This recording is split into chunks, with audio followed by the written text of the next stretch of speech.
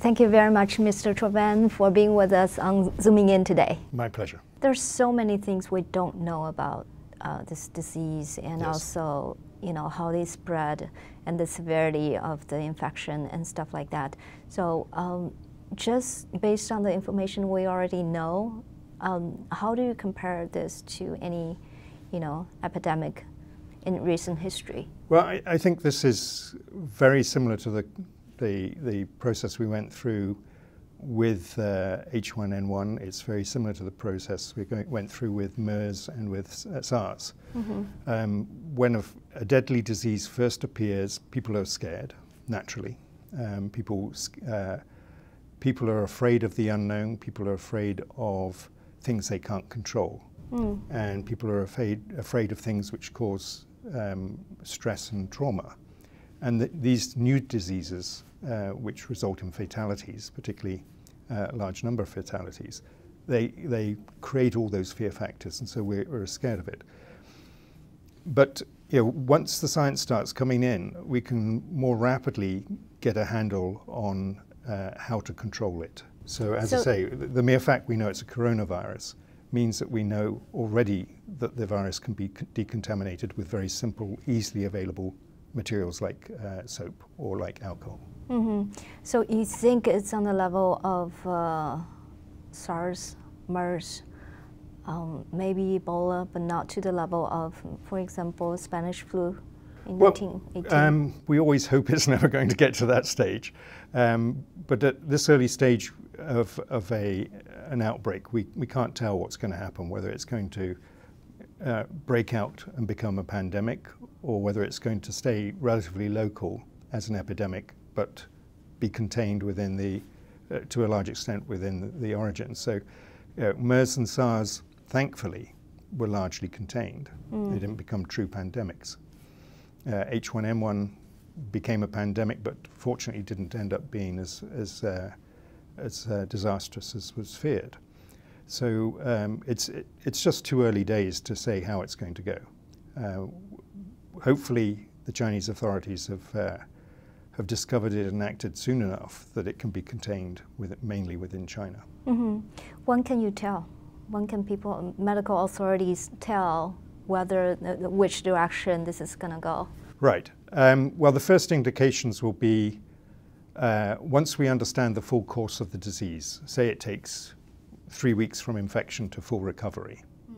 Or say it takes 10 days from initial infection to when you're no longer infectious, when you no longer can pass on the disease to someone else.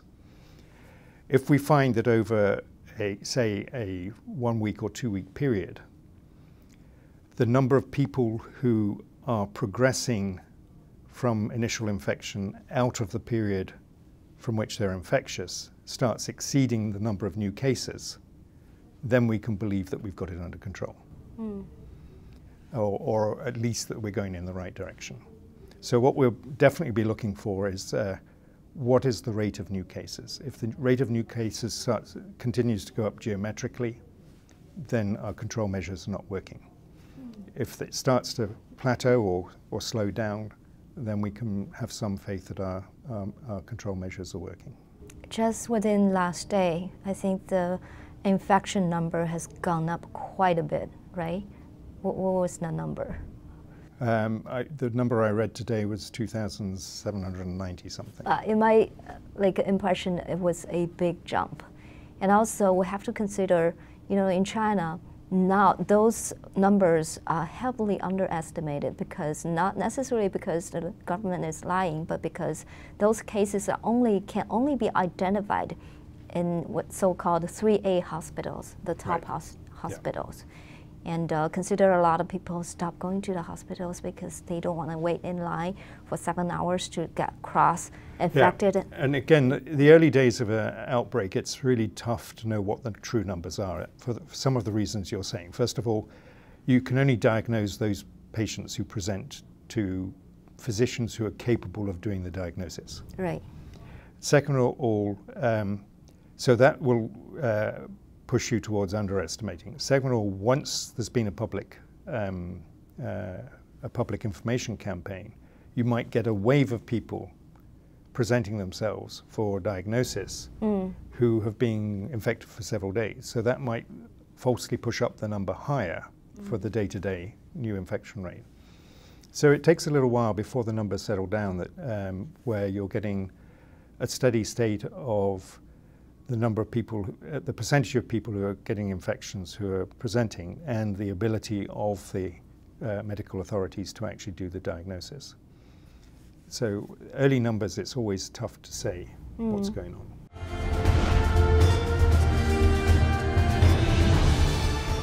Let's talk about the lab, the virus research lab. It's called MSB4 lab, Maximum Security Laboratory, Level 4.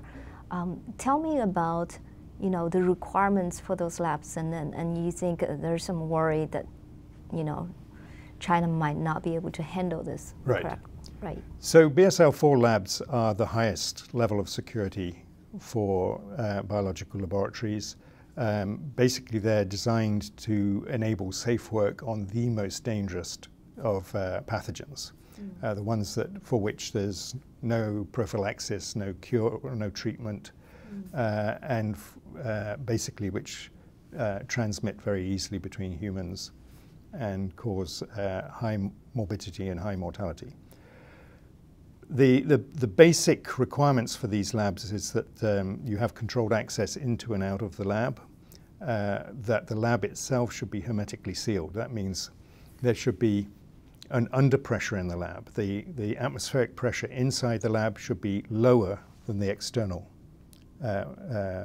normal atmospheric pressure of the air, so that if there is a leak in the building, the air comes from the outside in, not from the inside out. So obviously all that's designed to keep whatever's inside the lab. They have to have filtered air coming in and filtered air going out. They have to have very frequent air changes. People who go into the lab have to go in through an airlock system. They have to take decontaminating showers on the way in and on the way out. And so, and then once they're in the lab, they're working in biosafety cabinets, wearing full personal protective equipment. That's the suits with the ventilator and hoods and masks and everything, so they don't have exposed skin. They work in the biosafety cabinets so that whatever they're working on is worked on within that enclosed space, within the enclosed lab. And so that's the basic requirements of working in that sort of lab. The trouble is when you create a very complex organization like that, with very complex engineering as the structure of the building, very complicated equipment, complicated procedures that people have to go through. Then and then you've got a living organism that you're working with, which is not controlled. It's a living organism. Then you have what's called a complex adaptive system, and things can go wrong that you simply cannot foresee. So the original comments I made back in the Nature article were more to do with not whether China should have these labs. I mean, China has a right to have public health labs. In fact, under the international health regulations, countries are encouraged to have a good network of labs so that all populations are close enough to a lab who can make diagnoses for their diseases. My question was more whether the culture that exists in Chinese government structures and in organizations is structured in a way that can learn to adapt very quickly when the rules don't work. So in complex adaptive systems, you get things called emergent properties. These are things that you cannot forecast. And so there you have to be able to react to the unexpected very quickly. This means that you need to organize to be able to learn quickly, which means that even the most junior person has to be able to question the decisions and knowledge of the most senior person. And it means that the most senior people have to respect and listen to all the junior people too. So that was the concern that I was stating, that I think in these sorts of labs, not just in China, but in countries around the world, we need to get a change in management attitude from one of very hierarchical structures, where the bosses say, this is the only way to do it, to ones where the people doing the work understand how they have to do it safely. And when new knowledge appears, they're able then to change the system themselves to keep it safe. According to the Nature magazine, Yeah. SARS virus has been leaked from the Beijing lab for multiple times. What does that tell you? Well, to me, that if you have a major unintended release of a dangerous pathogen like that several times within the same organization over a short span of time, to me it would be indicative that there's a systemic problem there. There's a problem with the system of management and of risk management in that facility. And so I would want to go in there, if I were responsible for trying to prevent these future releases of the virus. I'd want to go in there and study what were the underlying causes for why people made the decisions which led to the actions which led to the release. What were the management structures that made them think that that was the right thing to do that way? So, as I say, it becomes an issue of how you learn about your organization and how you learn about the way you do things. And those virus research labs, there have been reports that they potentially being used for biochemical weapons development. What's your opinion? I've not seen any evidence of that. China is a full member of the Biological Weapons Convention. They're a full member of the Chemical Weapons Convention. And under both of those conventions, it's illegal to develop and produce stockpile research on offensive biological weapons, or even toxin weapons, that is, chemicals created by biological organisms.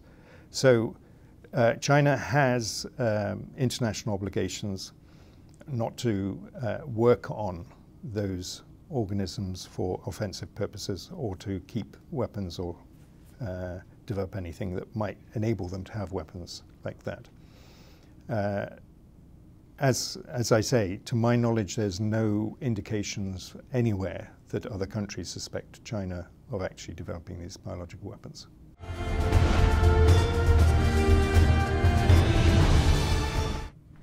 Tim, tell me, why don't you think China is developing biological weapons?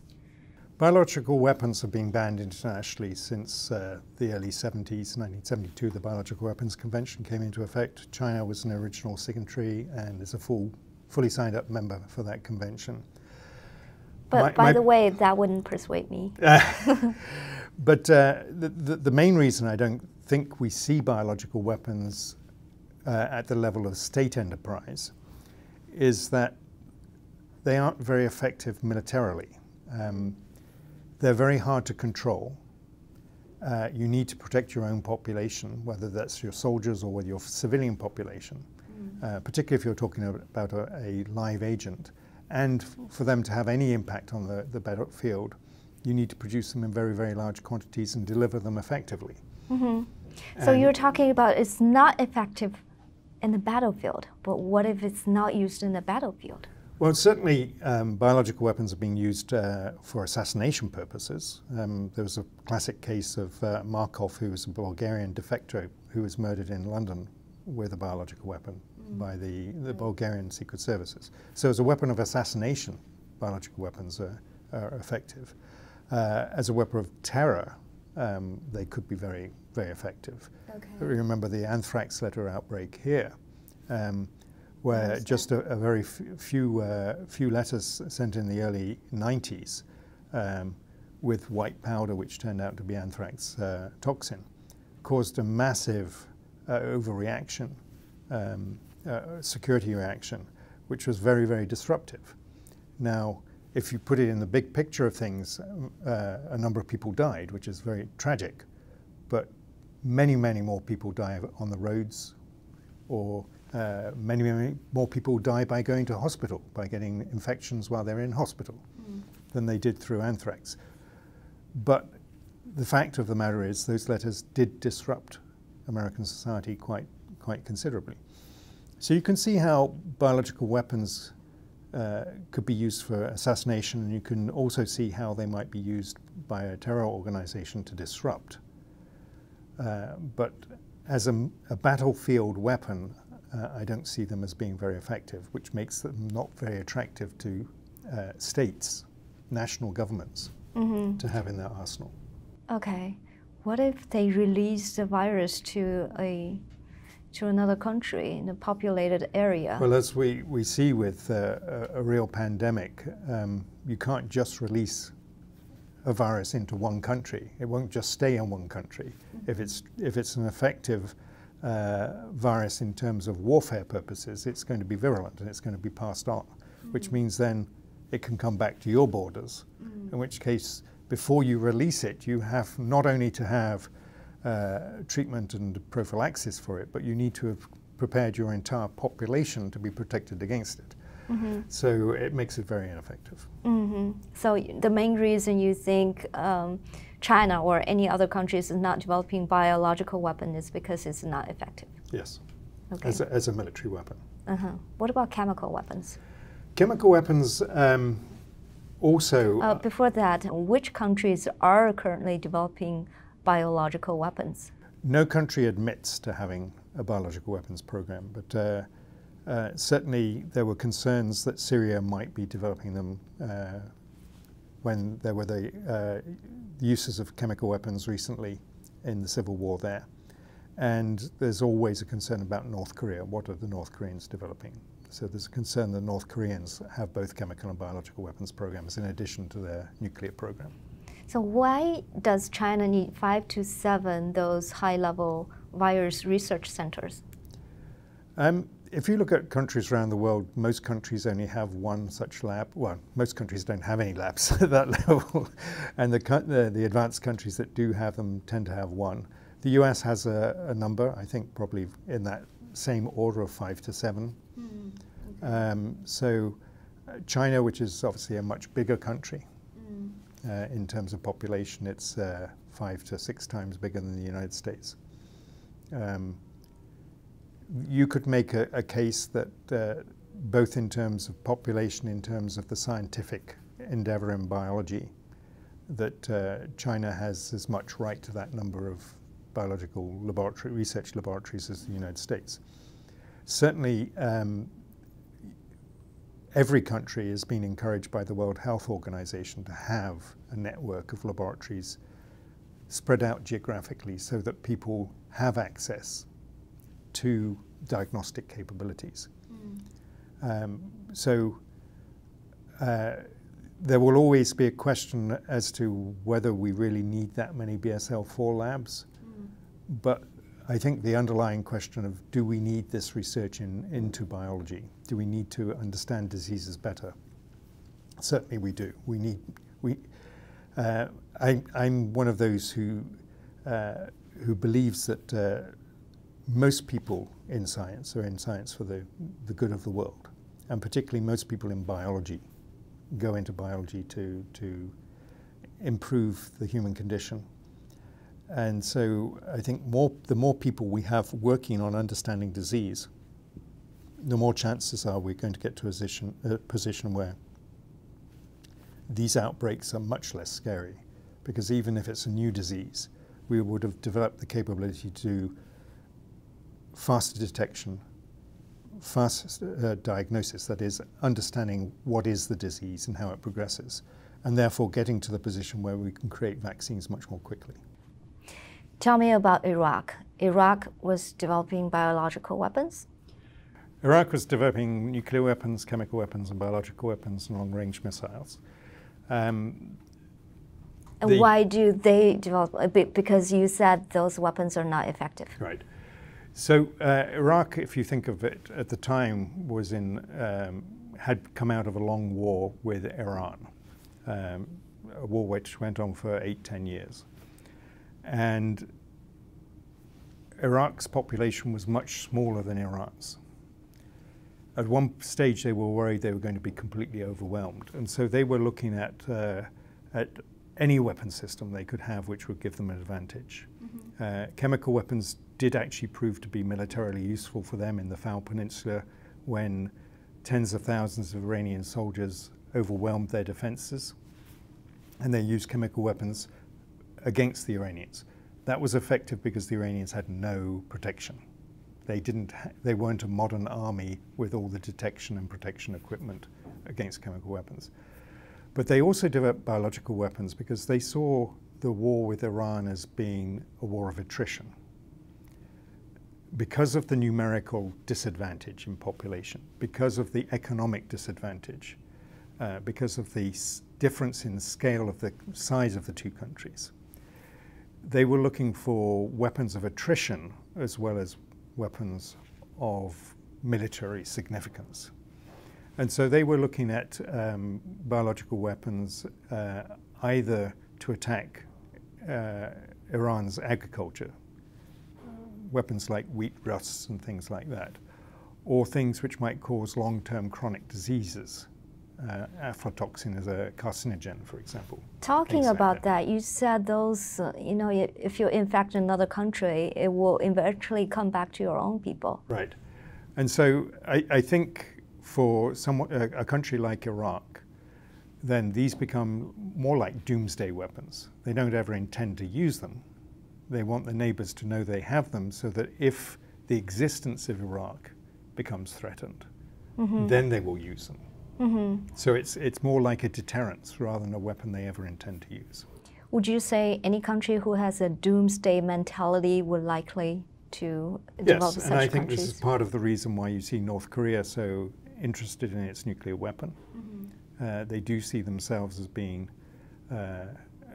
being vulnerable to outside pressures. Therefore, if they have this weapon, a nuclear weapon, then they will be effectively immune from military attack.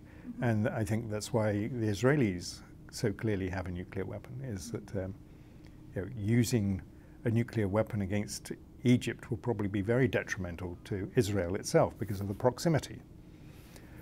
But they have it there so that the Arab community knows as a whole that if the state of Israel if the state of Israel's very existence is threatened, then there is this weapon that will be used. And the reason you think China is not developing a biological weapon is because they don't have a doomsday mindset. At least you believe they don't. I believe they don't, no. China has a very, very long history. It has a real sense of itself. I once was involved in a conversation with Egyptian diplomats and Israeli diplomats, and a certain lack of understanding of each other's basic belief systems, in that Israel at that stage had only been a state for 50 years, whereas Egypt had been 3,000, 5,000 years. Right. The Egyptian mentality is Egypt may cease to exist for 100 years, but it doesn't matter because Egypt will come back. The Israelis don't have that mentality. Israel's only been there 50 years. If it's wiped off the face of the earth, it may never come back. China has been there since history began. China will always be there. I don't think as a country you have that mentality now. I think as a country, China doesn't. But what about the CCP, the Chinese Communist Party? That's beyond my level of competence, I'm afraid.